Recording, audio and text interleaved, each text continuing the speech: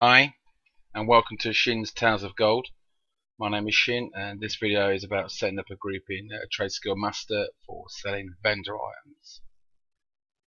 Okay, this video is a follow-on from a post that I've done on my blog.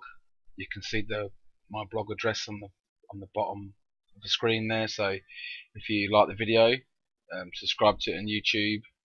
Go check out the blog. My Twitter handle's there as well, so you can follow me on Twitter so you get updates about posts and videos and live streaming and stuff like that. So yeah, just follow and add me, that sort of stuff. Right, let's crack on with this tutorial really of how to set up a group in TradeSkillMaster on vendor items. So first thing to do, hopefully you got TSM will open TradeSkillMaster, and then we're going to set up the group. Okay, I've already got this group already set up in my groups, so but I've done a little test one down this where we can play around with. So if we go to test, first thing we do, we've got to go to management. So we go to management, we're going to make a new subgroup. Okay, so we're going to call that vendor items. Okay, so vendor items, and that should come up in grey. Okay, then in this group we need some subgroups for different prices. Okay, so let's get our little subgroups together. So we'll go to management again, subgroups. We've got 1 gold to 5 gold. Really simple, not complicated groups. You don't need to install vendor items. Let's go back to the vendor items and do a couple more management groups, subgroups. So we've got 1 to 5. So then this is 5 gold to 12 gold. And then we've got another one, back to management again, another subgroup, and then we've got 12 gold to 20 gold. We've got one more left to do. Let's go to management, and that's called copper bar. Copper rod. Sorry, excuse me. Right, so there's that. So we've got our main group, and we've got our subgroups, which are all set up. So then we have to go through the pricing, the operations. We've got the auction operations, and we have a different operation for each subgroup. So we start with the basic 1 to 5 gold. Make sure you tick the override module operations, and then we're going to create an operation. Obviously, I've already got some operations made up for this because I obviously use it on my settings. So so what you do, you'd create an operation. We call it 1 to 5 gold, like this. So we click that, but we can view the operation so you can see I've got it set up. So 1 to 5 gold. First thing you're going to come up is the general operations options. Right, okay, you've got this match stack size. I don't tick that, and then you've got to ignore low duration auctions.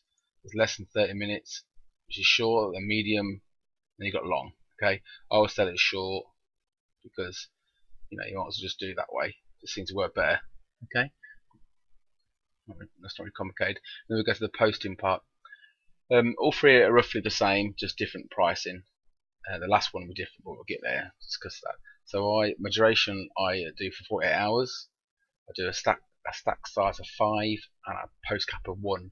So I only post 1 stack of 5 every time until I sell a stack. Okay, at the moment I might change it. I might end up doing a stack of 10 or 2 stacks of 5. At the moment I'm doing 1 stack of 5. Okay. Auction price settings, I'm doing 100% bid percentage. Undercut anybody by 1 copper. You're not going to get that many people selling vendor arms. There's a couple of people that are doing it, but not really many. Obviously, posting price settings because it's 1 to 5, pretty self-explanatory.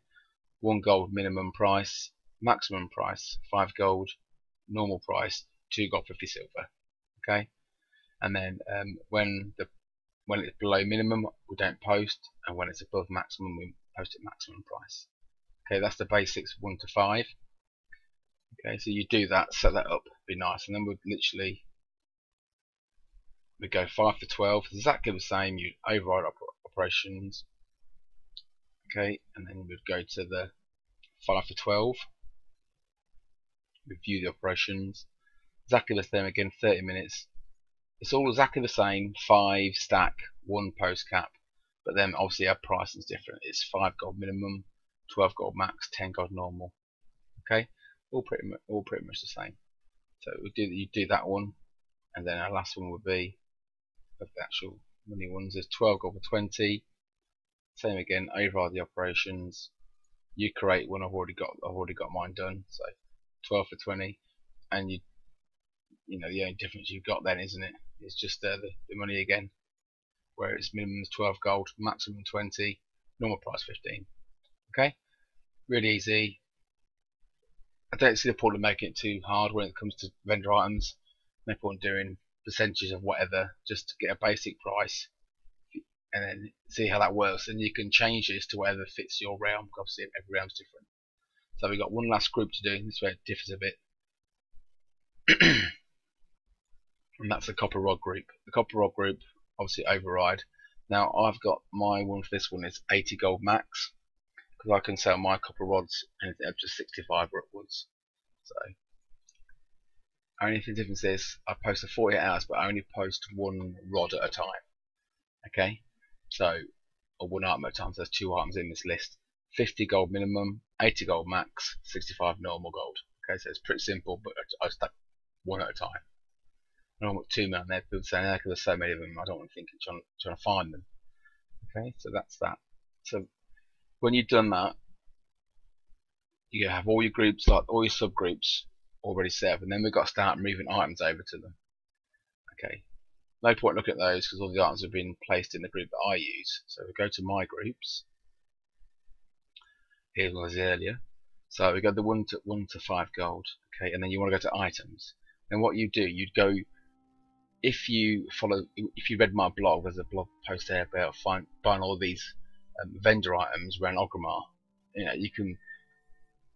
If it wouldn't be hard to find out where they are in Stormwind or Ironforge. This is, you know, I'm a horde, and so I've done this for Ogrimmar.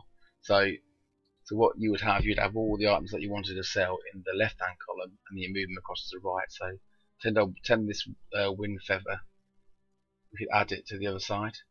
Okay, then when I post on the auction house, it'll be in this group. It would go for 2 gold, 50, depending whether it was high, low, or in normal. Okay, that's pretty simple. You can see what I've got over on this side and the right hand side, which is in the group.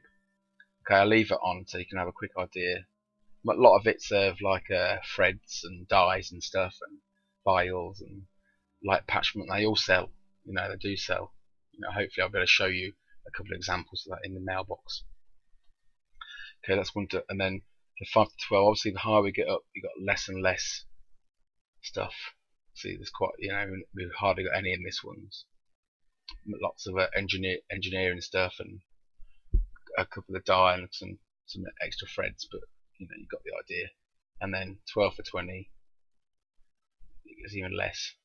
Got the vanishing powder, people still just to disappear, and Starwood and the Tinker kits.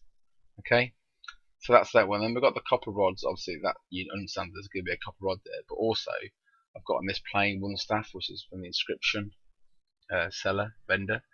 I don't know. I've been looking at the prices on.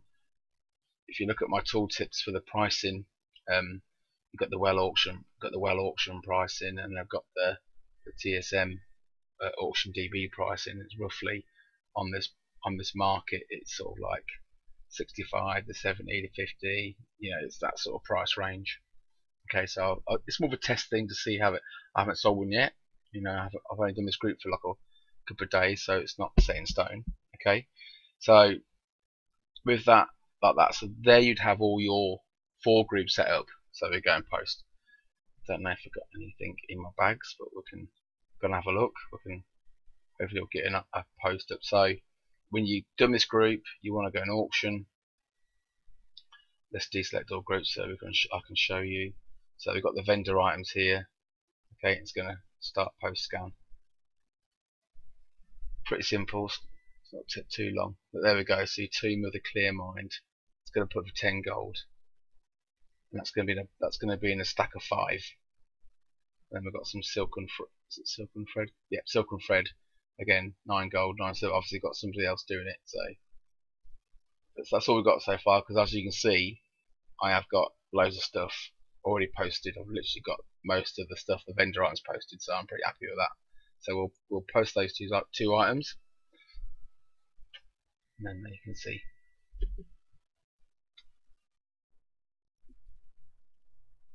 Sorry about that. Right, so we've done them 2 hours, and hopefully I'll better show you the mailbox, so you can see that actually we do get some sales. So you can see that it is actually does work. Right.